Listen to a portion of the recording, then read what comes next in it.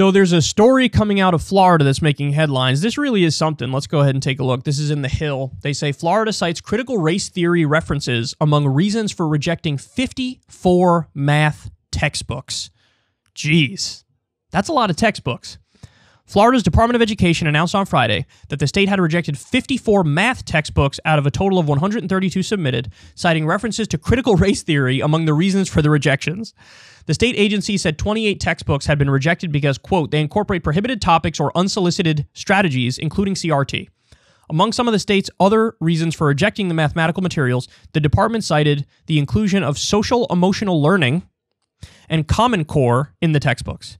SEL programming is intended to help students develop and manage healthy relationships and identities, can't allow that, manage their emotions, and make responsible choices.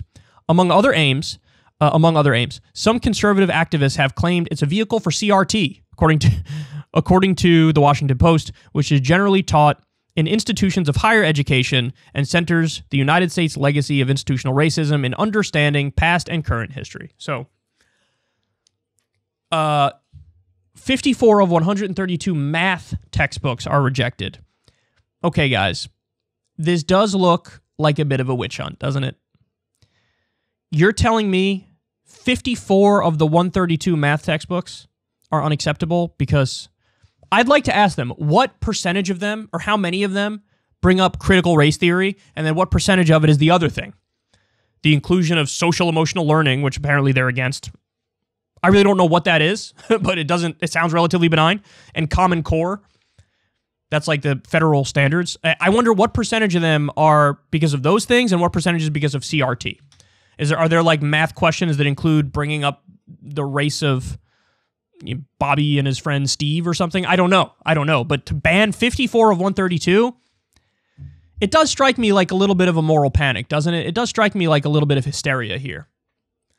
And it's funny because, the argument against the what's derisively called the social justice warriors was always like, you guys are so insane and you're so authoritarian and you're so petty that not only will you ban speakers, you're going to ban books.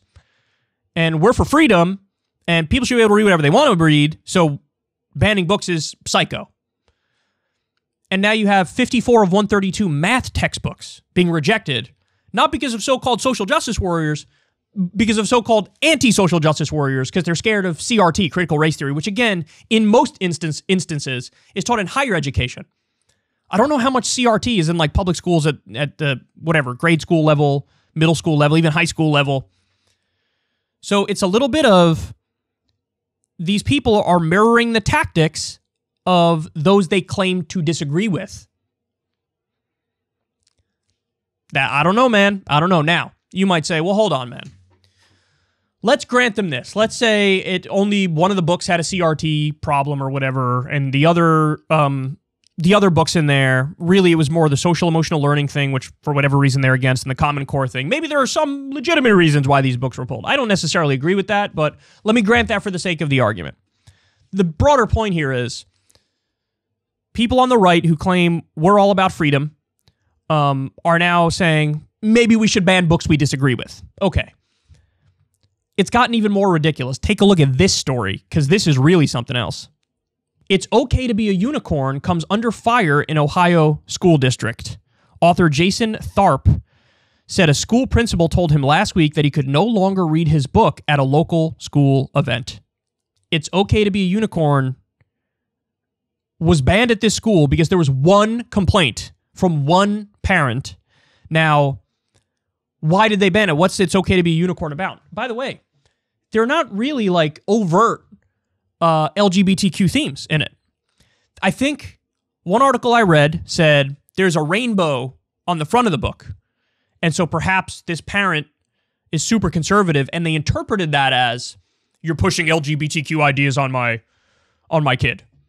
That's one of the reasons. The other reason is it's possible that they just look at It's Okay to Be a Unicorn and they interpret that as they're saying it's okay to be trans or gay or whatever, and that's indoctrinating my kid. The name of the book isn't, I'm going to force you to be trans or gay.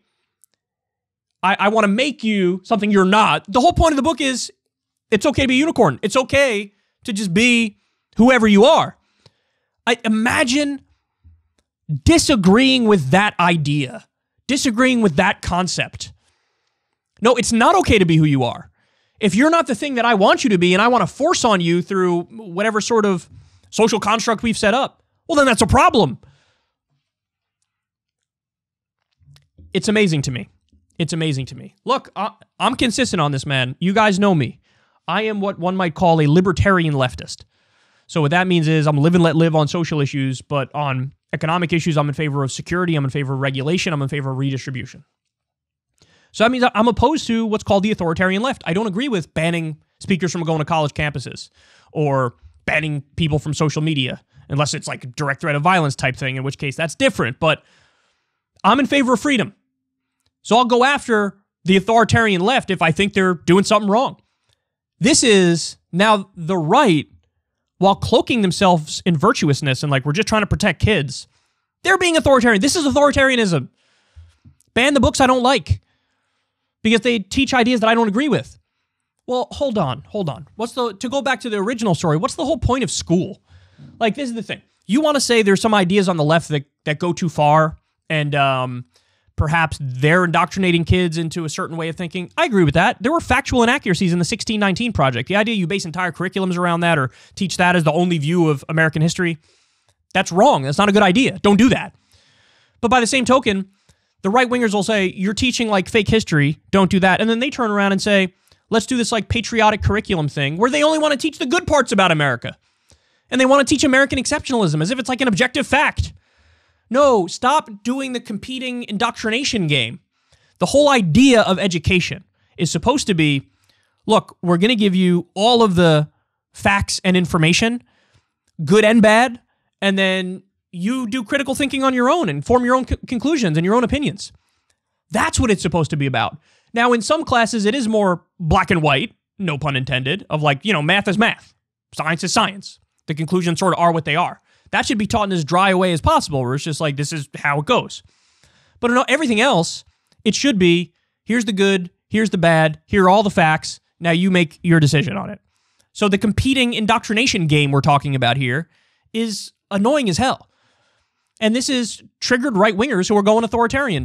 Because one parent complained about it's okay to be a unicorn book, now we can't use that one. 54, 52 math textbooks? Well, what's 54 math textbooks have to go? Because probably of the mildest critiques of all time with the way that they're worded and stuff. I mean, come on, man. This is baby shit. It's amazing how you could take an issue that is really like a non-issue and just through the culture war sort of gin up passionate disagreement. You know what I mean? It's astonishing to watch this unfold in real time, to see one thing after the next thing after the next thing, and next thing you know, people are banning books and complaining over fucking unicorn shit. Come on. Anyway, there you have it. Wild story. Make of it whatever you will. If you want to see me and Crystal Ball interview legends like Noam Chomsky, Cornel West, and more, subscribe to Crystal Kyle and Friends on Substack. $5 a month gets you the video version a day early. Remember, we take $0 ad dollars for this podcast. Or you can sign up on Substack for free and get the audio version a day later. Link in the video description box below.